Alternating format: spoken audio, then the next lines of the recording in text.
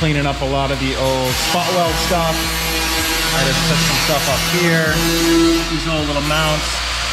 So Dom's grinding everything down and smoothing it all out. And then we are gonna get into the anti-intrusion bars and potentially fixing this frame rail, since we got fresh frame rails from Toyota. I know we pulled it out already and everything lines up, but we can put a fresh one in and then just not even worry about it. That gross bend won't even be in the car anymore. It'll be perfect. Dom's been jamming. What are you doing? Making the floor plates for the intrusion bars. The intrusion bars? Should go there.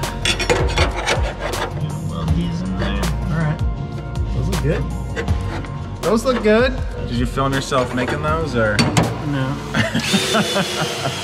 I wasn't here to hold the camera, so a bunch of got done. That's all good. There's plenty more to show you.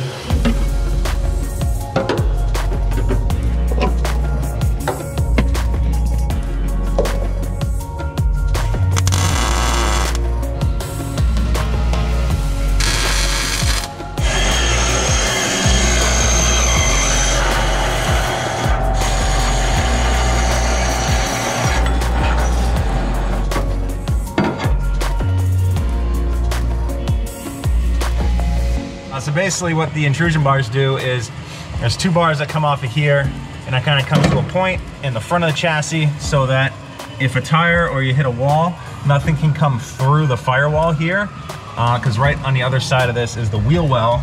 And that has actually happened before. I think it happened to Matt Powers in New Jersey, where a tire actually came through and like almost, you know, hurt his feet, hurt his leg, could have broken his ankle. Luckily it didn't, but just one of those scenarios that easily could have been avoided if it had these intrusion bars. So something we're gonna do. Can't really skimp on safety, even though I seem to find myself doing that quite a bit when I'm building cars. So try to smarten up.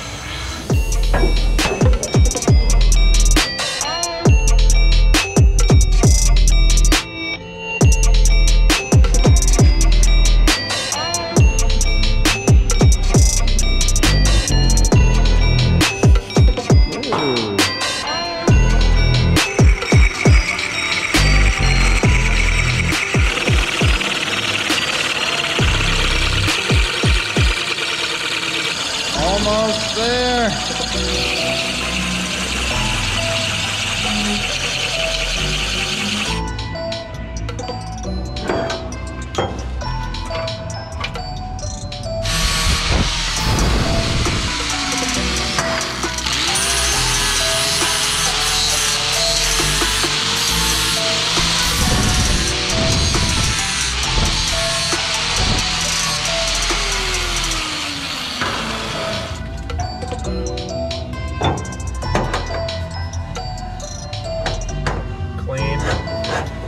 Clean.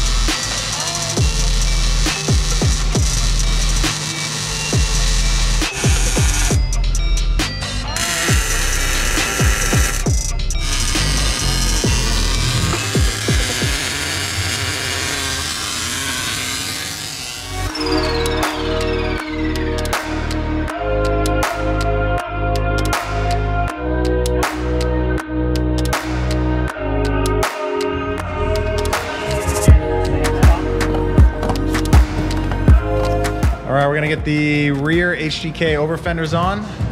First, we have to fill this hole, because if we didn't, you know exactly where all the smoke would be going. It would be all in your face. And we try to do as much as we can and try to keep the smoke out of the cabin. So Dom's making a template to fill this hole right here, and then we'll get some over fenders on it.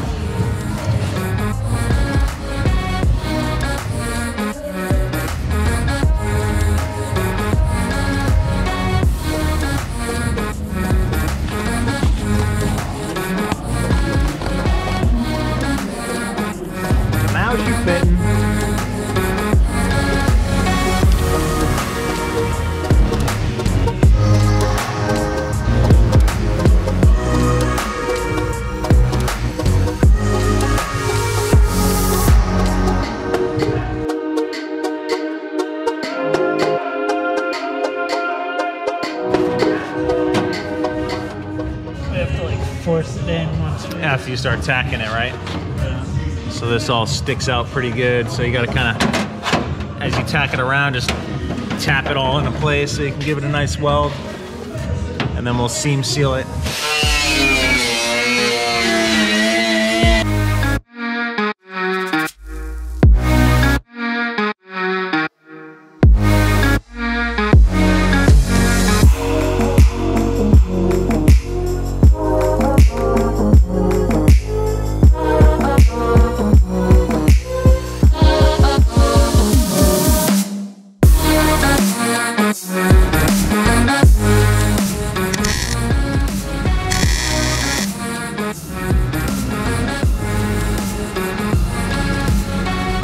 All right, Dom just finished tacking up this whole panel, and we're gonna finish off with some seam sealer so that hopefully no smoke gets in there.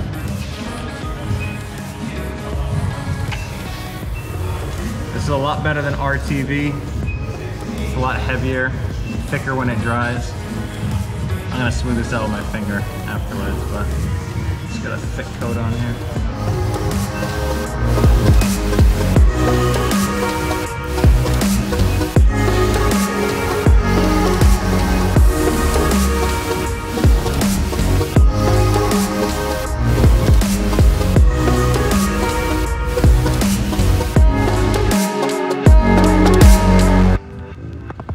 Yo, guys, all right, we're looking really good on this thing. Made a bunch of progress. Dom had to head home to finish a bunch of customer work. He had to refinish a ton of wheels. So he'll be back as soon as, I guess, everything calms down in the world. Obviously, we're all dealing with the coronavirus situation here in LA. The governor said that he doesn't want anybody out of the house. So I just come here to RS to kind of work out and then go home, and that's basically it. I just want to give you guys a quick update on what we did to the car and where we're going to be headed in the next coming videos. So obviously we got the fuel cell in, the crash bar, the side replaceable crash bars are in. These are sweet. Dom did a great job on these. They're all seam sealed. So there's gonna be a lot less smoke getting into the cabin. There's still a couple areas that we have to just tape up, just because we're not gonna, you know, we're not gonna cut a small piece of metal and weld it on to patch those up. So we'll just do a little piece of tape on there. Going to the interior, obviously steering column's in, it's looking good. The intrusion bars, those came out really good, obviously, because Dom did it. So what we're gonna be doing next would be the Mishimoto radiator, which we modify into a triple pass, and that's gonna go right about here.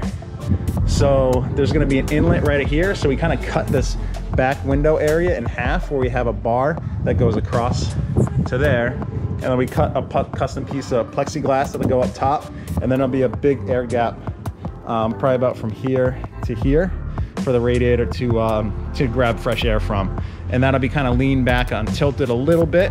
And then down here, there's gonna be an aluminum piece of sheet metal that we put down there that's nice and clean, that we'll cut some nice holes for the Vibrant AN line to come through. That'll be -16. When we get finished with that, we'll come to the front, and then I'm just waiting for this frame rail to come in from Toyota. So instead of leaving this here, we decided it's kind of, you know, since it kind of tore itself right there, we decided we need to replace it. So we're gonna cut it off right here. And we got all the proper measurements from a friend of mine. So we're gonna be able to do this super proper. We know all the measurements and the points to measure from, so that when you weld a new piece on, this lower pickup point will be in its exact location where it should be from the factory. And then for this stuff, which is kind of beat up and was like kind of crappy tack welded together from the other guy, we're just gonna cut this off. We're gonna put a nice, probably square bar in here that welds to this side, and just make it super clean, make it proper. We're kind of going the extra mile with this thing for it being a practice car anyways, so might as well just make it as good as we can. And Dom doesn't like cutting corners at all. So kind of just going with the flow with him and let him do his thing and work his magic like he usually does, and make this thing mint. Why not, you know? There's one thing I did want to share with you guys. You're not going to see this for until another episode, but I just picked these up today from Rotiform. These are for the GT4586. I'm super pumped. These are the ZMO-Ms, and for this wheel, I decided to go with less lip and mega concave. So let me try to get a good angle on it for you so you can see it, but maybe it's better in the light over here. Yeah, there we go. So you can kind of see all the concave. This is a -22, 18, 11. And what, it's got like maybe an inch and a, 2-inch lip on it. So mega concave. I think it's gonna look great on the GT4586, something fresh on it. Little stretch on the tire. We're gonna run a 275, 40, 18 Nitto NT555. And man, I'm pumped, dude. Like, get the black on the inners so you don't see all the brake dust. Gunmetal on the face. You guys will see these things doing a burnout in a GT4586 down at the Blackout Garage. Pretty soon. Hopefully on the next episode, we'll see. Anyway, thanks guys for watching this episode. Like, subscribe, leave some comments below. Gonna do a response video, and I'll catch you guys on the next episode. Peace.